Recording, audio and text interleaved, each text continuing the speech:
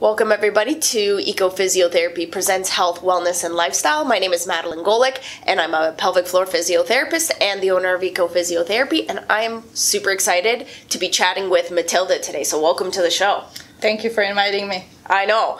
I am really excited to talk with you about martial arts today, which is completely unrelated to your profession. Oh, yeah. But as a fellow martial artist myself, I thought we could have a really cool conversation about it today. Oh, yes, we can. Before I ask you those questions, how about just letting the audience know a little bit more about you? Oh, sure. So me and my husband came to Canada 1999. We have our two gorgeous kids here. They're like 13 years old daughter and 16 years old boy. So my son says that we're really like house full of hormones. Oh, so that's why my kickboxing kicks in, because keep calm, focusing, and that's it. Awesome. And I am a full-time real estate broker for past 11 years. Awesome. Yeah, that's a pretty long time. Yeah, it is. Yeah. So when did kickboxing come into your life? Well, I would say my son was around 6 years old, and he wanted to try something different, so I said, let's try kickboxing. I took him over there for Taekwondo, actually, and the instructor were talking to him about that, and he said, we also do kickboxing in the morning for adults. And I'm in since then. Ah, okay. Cool. So like, why? Why kickboxing? Why? Well, I always loved martial arts. There's no doubt about it, you know, Jackie Chan and Bruce Lee and everybody else. However, I needed some source of exercising, but yoga was not fit for me. You know, I talk too much, they would probably throw me out. So I said, let's do kickboxing, let's try it out. And I sincerely love it. That's great. Yeah, I mean, I started... so when I started my martial arts journey, I started with kickboxing with the intent of getting into jiu-jitsu and then potentially doing some mixed martial arts. So I started off in kickboxing because there were no girls in jiu-jitsu, and I was like a little too intimidated to walk into a class full of like 25 guys. So I was like, okay, well, I'll get stronger, I'll get more confident, I'll do some kickboxing, and then I'll like transition over. And then once I transitioned over, I stopped. But man, it was such a great exercise. Not only that, but like the mental training. Yeah, for sure. It's like helps you so much to stay focused even in a everyday life. You know, like before I would just flip over something in a second. Now I know how to calm myself down, how to stay focused when I'm on a big task to do, and especially with my work, you know, with the negotiation helps me really a lot. Helps me to calm my clients down, and there's so much health benefit in it too.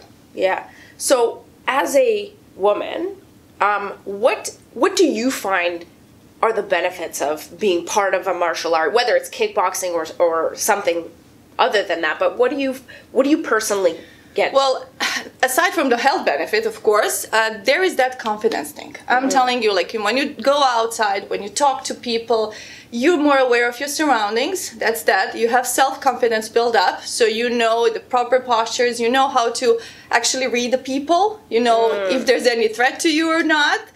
And by you, like, just showing that energy and positive and like that self-confidence, I think people stay away from you if they're not meant to be next to you.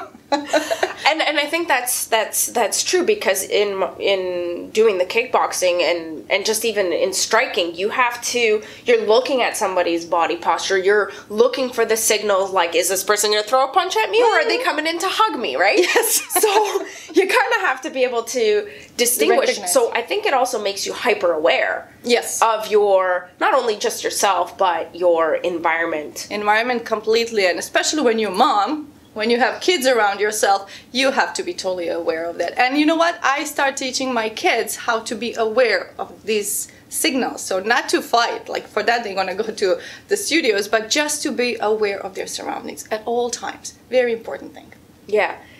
Are there women training there? Oh, yes. Okay. Yes, they are. Like, I would say we have more women than men in the morning.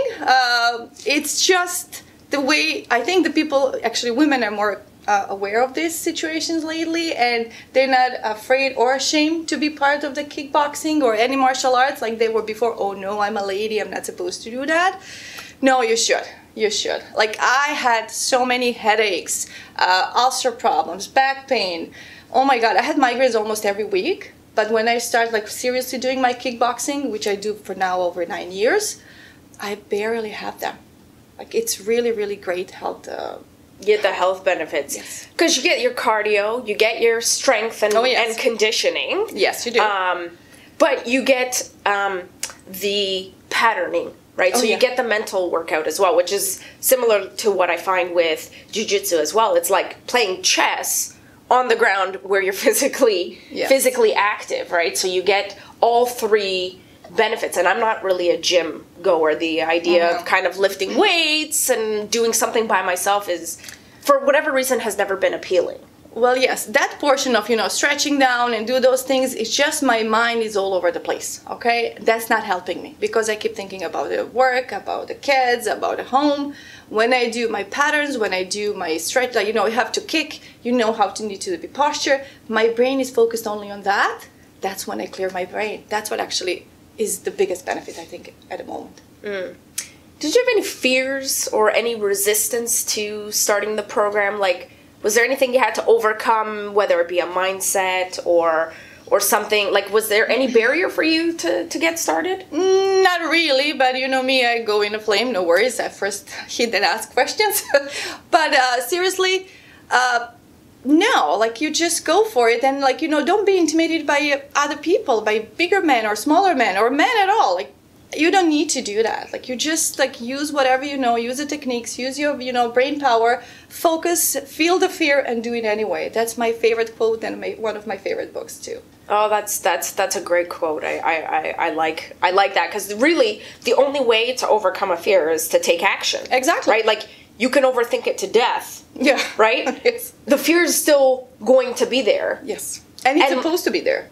Well, it is. Yeah, it's a survival mechanism. It's supposed to prepare you for what your fear is supposed to prepare you to make a decision, make an action, right? Make an action. Yeah. And yeah, like, with public speaking or whatever, like, I have that fear, but the moment I start, once I'm on stage, I'm like, I'm dying. I'm like, oh my God, I don't know if I can do this, right? And then once I just start talking within the next couple of minutes, I'm like in flow, and people are like, you're so confident. I'm like, meanwhile, inside, I'm like, oh my God, I'm twisting and turning. Yeah, and the reason I ask about the barrier, like any fears that you may have had, is because sort of what I've been seeing is, women will come out to our studio and they will sort of sign up, or they'll not sign up. When they sign up, they tend to leave a little bit sooner, because I don't know if it's just intimidating, especially in the jiu-jitsu realm, because, you're so physical and it's so much, contact, and, it is a larger male population. Any advice that you would want to give a female that may be thinking about a martial art, but is feeling intimidated by the environment? Well, you know what? You have to believe in yourself, and just by them being men and being big doesn't mean that they're better than you. It's just a technique that you're going to use. You can take down the biggest men in the world. I'm just telling you, if you need some source of exercise and gym is not doing for you and yoga is not doing as well, you need martial arts, any kind. Like, whatever it is, you need that self-confidence, because once you start doing it, that man will not be that much superior anymore to you, right? He's big, yeah, but I'm faster. Well, it's true. And being my size, most of the guys that I wrestle with are like, outweigh me at least by 60 or more pounds. Sometimes, like, I'm on the bottom and I'm like, oh my God, like, and I just go into defense mode. So one of the really great things for myself leading up to me getting a blue belt is, like, I didn't have very good offense. And so it would just bother me. I'm like, I got no game. I'm like, I can't do anything. But what I could do is defend very well, right? So I have the confidence, if somebody were to potentially tackle me, right, on the street, like, I know at least to defend. And I mean, now I've kind of gotten, I've trained enough that now I have some offense and skills. But it is about self-defense. And as women, we definitely need that confidence. Need that. Most of the martial arts are actually defensive, techniques, not the attack. It's most of them, except for Krav Maga. Oh, okay. Which is killing machine. Everything else is teaching you how to defend yourself, maybe counter back, and then just run. Like, you don't need to stay there and like kill them, right? Just absolutely get free and just run away. Whatever it is. I have a friend who's a bodybuilder. He's huge. He's awesome. I really like that guy. But I looked at him and I said, and he's like 3 times taller than me. I said, you know, I can take you down in 2 seconds. He goes, yeah, I know. So, you know, they know what are we capable of. It doesn't matter if you're a tiny little person. It's the technique that you use. It's not the 100%. It's not the power. It's not the build. If you invest the time to build the technique, yes. you know, when the time comes that you need to use it, you're not going to have time to think about, okay, well, first I'm going to, you know, position, I'm going to jab, and, you know, like, reflex. You're not, it's completely and utterly muscle memory. It right? is. Like, I'll be rolling with somebody, and I'll end up, like, getting an armbar, and they'll be like, what did you do? And I'm like, right? Because my brain picked up a pattern, reflex. I executed it, and then I, like, even afterwards myself, I'm like, do not ask me how I did that. Yes, just 2 days ago, my instructor tried to teach me a little bit more about boxing stuff. So it's, you know, it's you punch, and then he would use that little like pillow things to hit you. So you have to duck, right? Yes. Now, I've been doing this for 9 years. So I punch, and he started doing this. I just blocked him. He goes, I don't want you to block me. I want you to duck. I said, this is a reflex because I've been doing this for years, right? Right. So, okay, so we're trying to learn something different, right? In case we need it to, right? But you're right. It's a reflex that you use because it's repetition. We do the same movements every single time we meet. Absolutely. And I think this might be a good segue to bring this in. Like, the skills that you're learning, you know, we're talking about reflexes. We're talking about not having to think through the motions. Have you noticed benefit in your business being part of a martial art? Oh, yes, for sure. Again, it's that structure, it's that focusing, it's, you know, staying calm. Often, especially as I said, during the negotiation, I see the client, you know, just, it's not going the way they want. They start panicking, they start thinking irrational. That's when I bring them back into the road, into the track. This is what your original goal was. Let's look at a different perspective. So you're looking for different solutions instead of just, you know, going through the wall. So I really, really find this helpful. So you're saying like, so really, because I find it for myself as well, like being part of a martial art takes a lot of time commitment, a lot of patience. I have highs and I have some really, really low lows when I come into a training session. Some days I come in and I'm like, you know what? I don't know anything about jiu-jitsu. I want to quit, but obviously I don't, but that is really also applicable to running a business, running a company, you know, starting a project. You can take these skills of patience, perseverance, oh, for sure, dedication, right, and use them to your utmost benefit. Oh, yes, for sure. You know, all this, like, you know, perseverance. You said it yourself. So we determined to have you find the best home we can. We're gonna work until we find it. We're not gonna quit. Quitters never win, winners never quit, right? I keep saying those quotes and my kids don't like me for that. But that really, really applies to your life, everyday life. We use martial arts in every single day, not by punching people, but punching them with words. Maybe the proper ones, proper use, thinking before you say something. I know I talk a lot, people know that, but most of the time I say the proper stuff. That's what I never thought about it. Because it's now reflex for me. My business is my reflex. The wording that I use are reflexes become, right? So you try to do the best you can for your clients in their business, and that, again, benefits me as well. Yeah. So, and this just kind of popped into my head. So what would you say to a young, let's say, real estate agent, because that's your domain? Like, what would you say to them to give them pieces of advice on their business? On their business?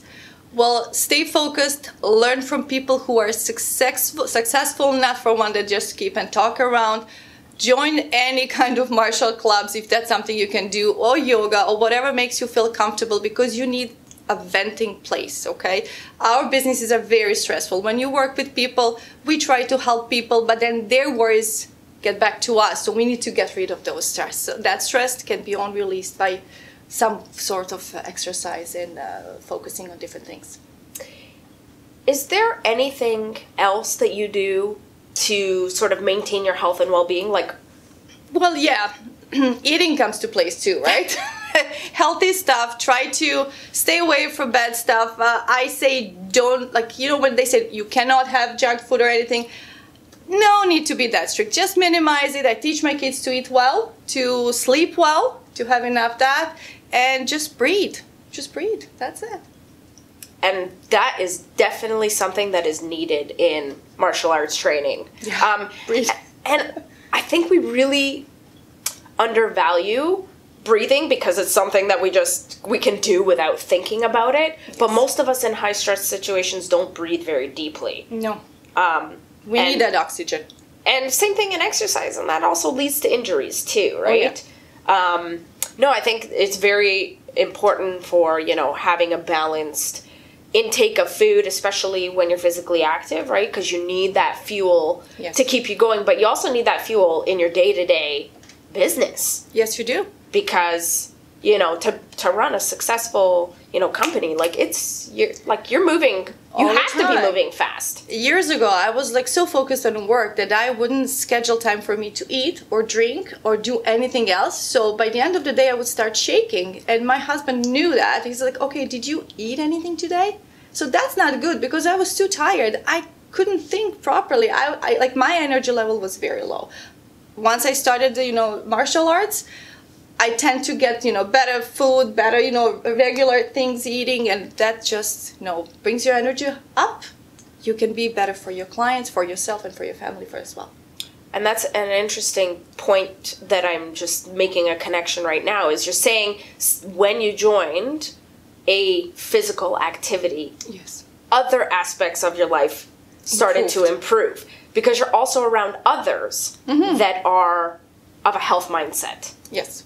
And I don't know, the saying goes, you are the average of the people that you hang out with. So if you want to be more healthy, if you want to be more active, that's the environment you need to try to get into. You definitely need a buddy. That's one thing that we can say to whoever wants to start doing any kind of physical activity. You need that buddy next to you. You need that accountability. So many times I hate it in the morning. I really don't want to do this exercise.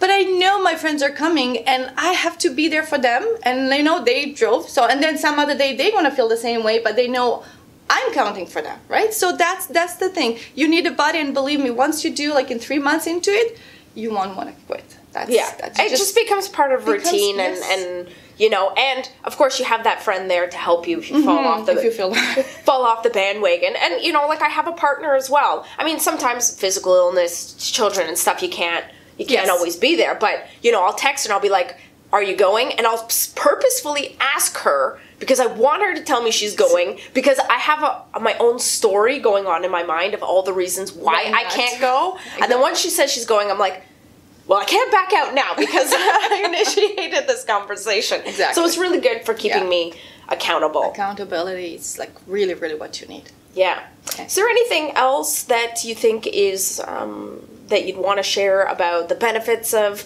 kickboxing or any other health or success tips? I don't know what else is there to say except, you know, just believe in yourself. Ladies, whatever, men, believe in yourself. Don't feel intimidated. Just do whatever you love to do, you know, and you can do it. There is no limitation. You set up your limitation, nobody else. Absolutely. Yeah. Awesome. Well, I've had a really fun time just chatting about this and kind of weaving a little bit between exercise, but also some business stuff. You know, as businesswomen, we're always looking for like little tips and tricks. So I've really enjoyed this conversation. Oh, me too. I was very nervous at the beginning, like you said. You feel like that, but once you start talking, it goes away. Like, the butterflies, they settle down, and you just find a flow and groove. Because we talk about the things we love. Yeah, exactly. Yeah. Totally. Awesome. Well, thanks so much for coming to our show. And of course, everyone, if you want to get in contact with Matilda, ask her more questions, learn more about what she does, her contact details will be available at the end of the show and in the description. So again, thanks so much. Thank you very much for inviting me. And see you later, guys. Bye.